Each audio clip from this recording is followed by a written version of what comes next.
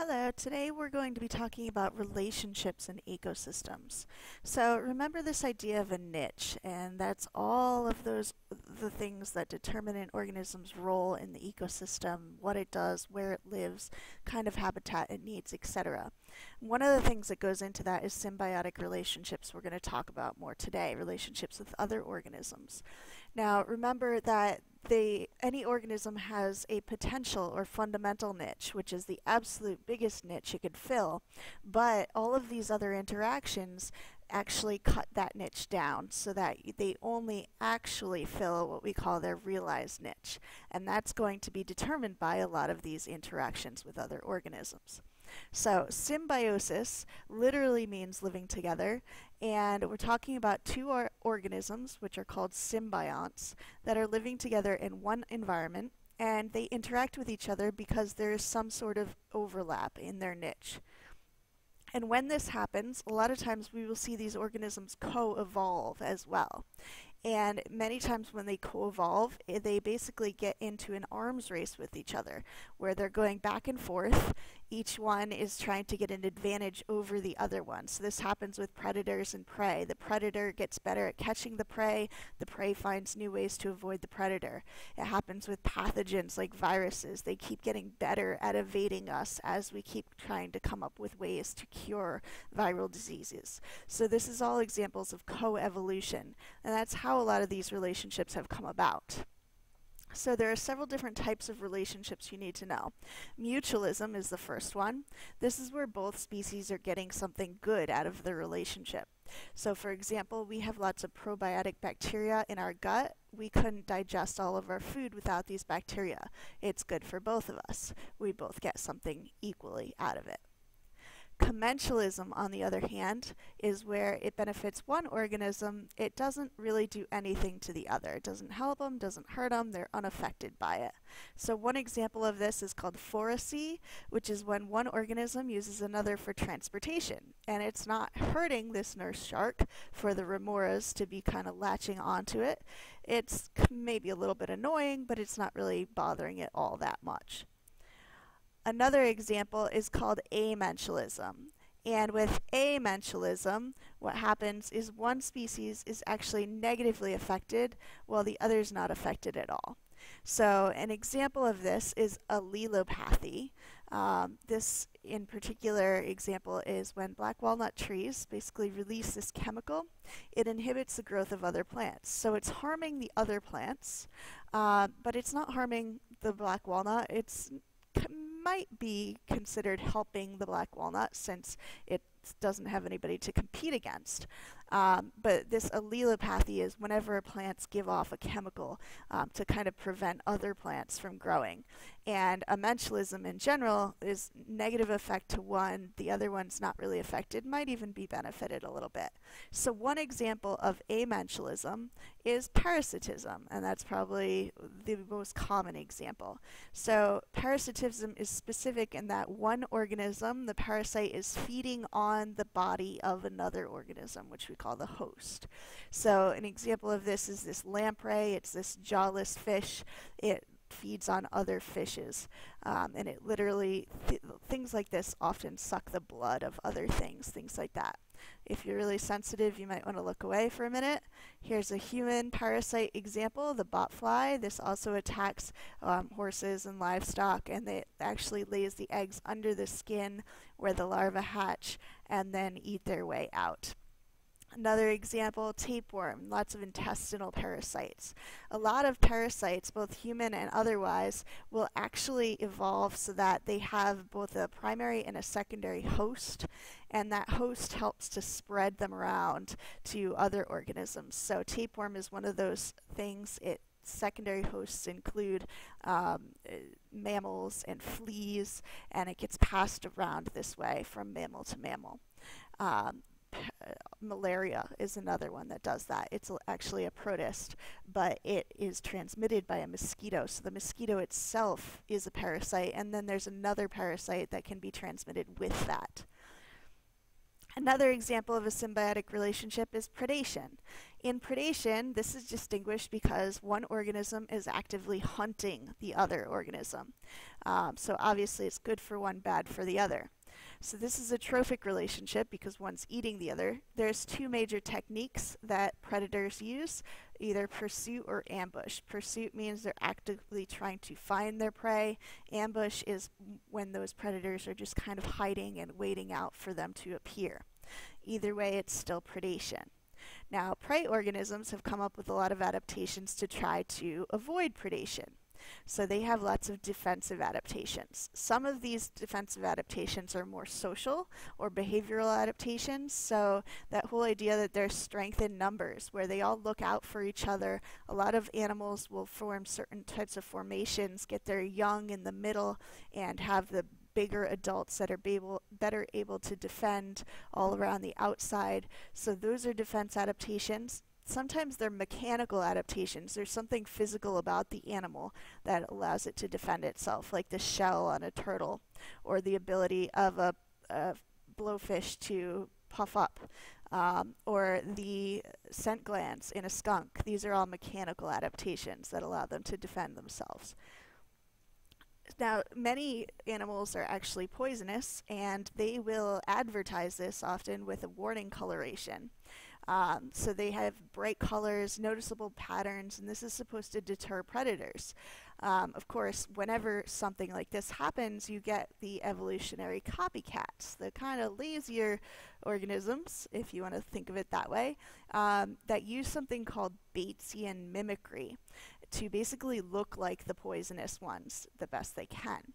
These organisms aren't actually poisonous, but they look a lot like the organisms that are.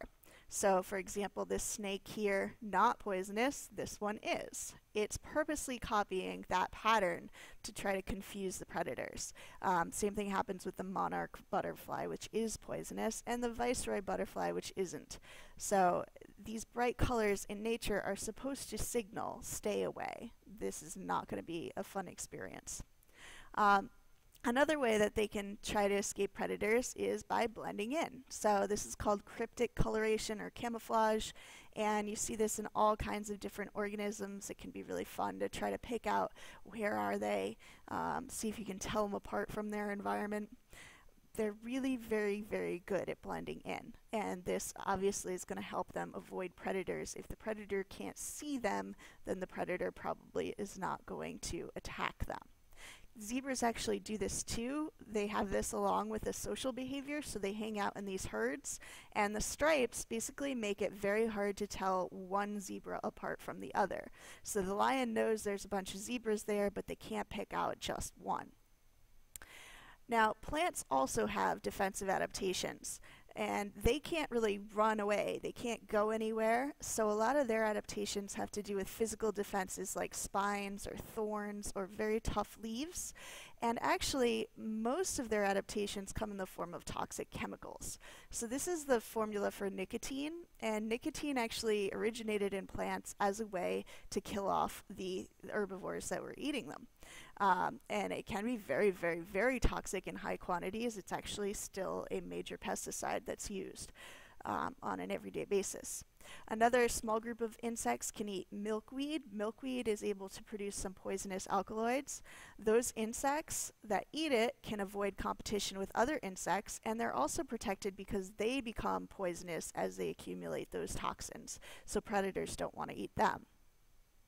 Now, organisms should not overlap in their niche, because if they do overlap, then they're going to wind up competing for the same resources. So that's of course called competition, and there's two different types of competition. There's interspecific, which is between different species. So think of like an interstate highway that goes between different states. So interspecific between different species. And then there's intraspecific, which is within the same species, different members of the same species.